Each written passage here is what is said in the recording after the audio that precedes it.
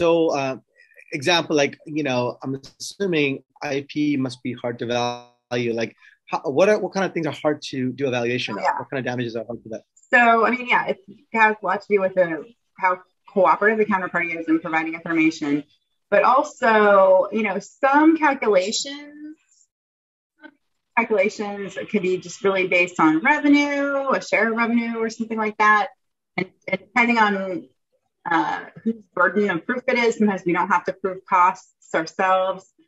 So where our focus is on only, a simple calculation based on gross number, that is, of course, more simple than if it's a type of a calculation where we have to calculate actual profits and we have to ascertain what the costs were. The cost documentation tends to take a long time to process. It also depends on where the information is coming from. Some parties are more organized than other parties. Sometimes the information is made available in native format, which is much more, it's easier for us to use.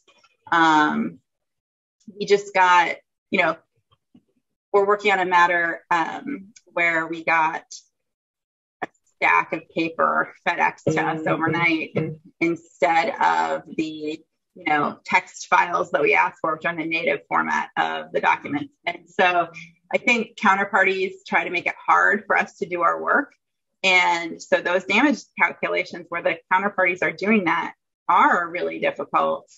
So definitely just the more complicated they are and the more documentation that depend on other people to provide, that's what's going to make a damages calculation more difficult. Well, you mentioned initially you also do intellectual property valuation. So like, I'm assuming those can be pretty hard to do sometimes, right? Because some of it's subjective, like, well, what's my trademark really worth if it's a local trademark?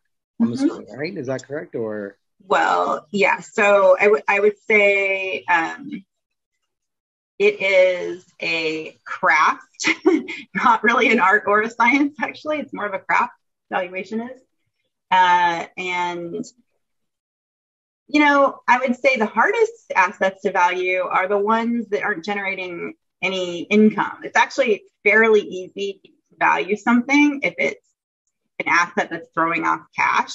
Right. But if it's something like a creator has some works that were in the vault that haven't ever been exploited, those are much more difficult to value because you can't go on cash that's been thrown off by the asset. And, there's different methodologies. One methodology is to look at what the prices are for comparable transactions. And in a lot of cases, there aren't comparable transactions that there's enough public information about. So if we try to employ the methodology of looking at comparable transactions, sometimes that can pose some challenges and be complicated. But on the other hand, I would say, any asset that's generating cash is fairly straightforward in terms of potentially being able to value it.